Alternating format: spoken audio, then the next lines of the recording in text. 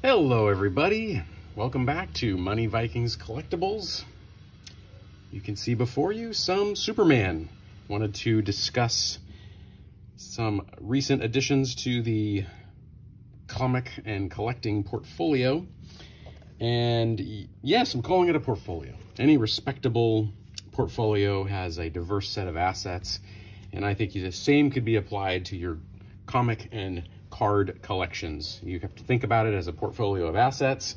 Sure, it's all fun stuff, but you know what, kids? It's not all fun and games, because there's a lot of money out there in this stuff. So I wanted to talk about this Doomsday Clock addition to the portfolio, but I first wanted to mention a couple things. Once again, it looks like the economy is getting shaky, and you know, we definitely have chances of recession here. And of course, we have some other things going on. There's the awful, you know, hurricane information coming out of Florida. So if you're in Florida, you're probably out of Florida if you were in Florida. So please stay safe, and everybody be thinking about those folks and ways we can support.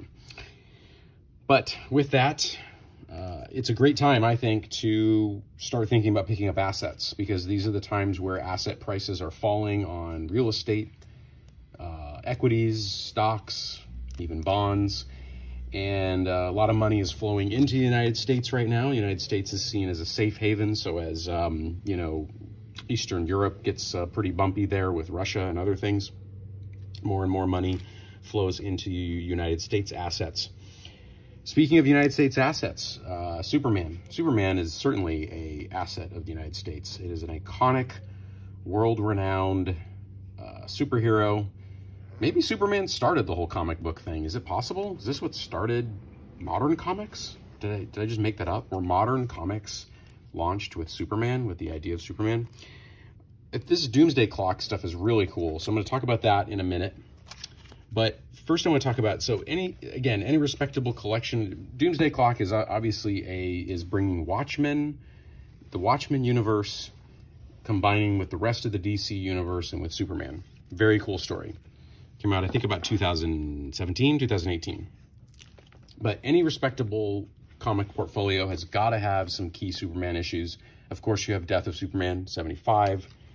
You have Superman Man of Steel 19. You have this Doomsday situation where he faces off with Doomsday. I liked Superman, you know, the Superman Space Age. I'm enjoying this. I think it's pretty cool. I like the art for some reason, and I like the story. Mixed reviews on this one, but you know, again, you got to collect what you like, folks. You know, I got all kinds of flack for liking. If I go to Magic for a second, I still like Baldur's Gate, and oh my gosh, Baldur's Gate's awful. I like Double Masters. I've liked some of the Dominaria United stuff, but you know, everything seems to ebb and flow. One day it's up, one day it's down. One day popular opinion is that it's the greatest thing ever. The next day it sucks. So I don't know. A couple of key issues: Man of Steel #1 and #2. This I think represented the first like relaunch #1 in the modern era. So this is obviously from the 80s. And Justice League 70, Superman is Dead, the morning after begins here. Okay, so anyway, I'd like to add more key Superman books to the collection, and that brings me to Doomsday Clock. I love the concept here. If you've not read this, so first of all, I find this cover absolutely amazing. There's a colorized version of it. I prefer this black and white one. I like this line drawing work. I like doing artwork like this. I love how this is laid out. You know, he's being blown apart, obviously, by, you know, time or something. But this is a key series because it established the New 52. It was kind of the beginning of the DC relaunch a few years ago.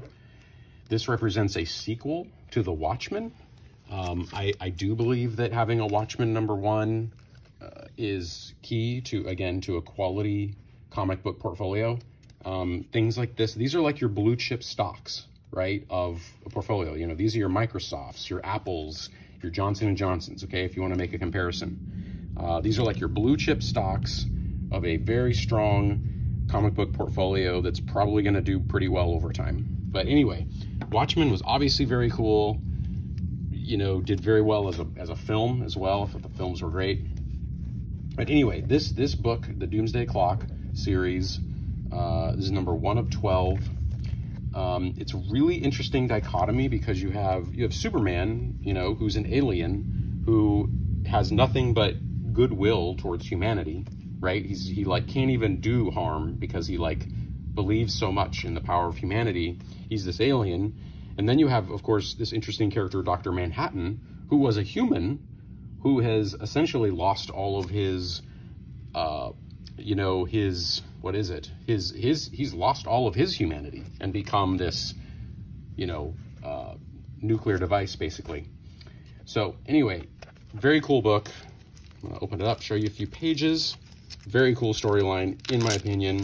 I love the combination of the worlds, and I just think it's a key collector's item. But let's see what we can. Okay, we have, Rorschach, of course, Rorschach, classic.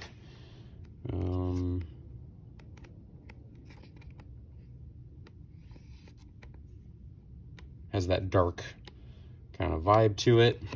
This is the first one. What's going on here? Doomsday Clock, you got the Joker, Batman. It's interesting. Oh, Batman is reading 1984 or something. Is that what it is? 1984. Okay. Lex. It's a cool Lex Luthor. That's a really cool Lex Luthor. I like that. Anyway, you get the idea, guys. All right. Well, another key, a key issue in the collection. And again, I would be looking for those opportunities out there right now for investing. Make sure that the defenses are built up well, right? It's a time to be defensive and opportunistic if you're an investor. So those are my words of encouragement. And at the same time, enjoy collecting, enjoy your hobbies, and enjoy your friends and family. All right, everybody, stay safe, be positive, and continue on. Take care.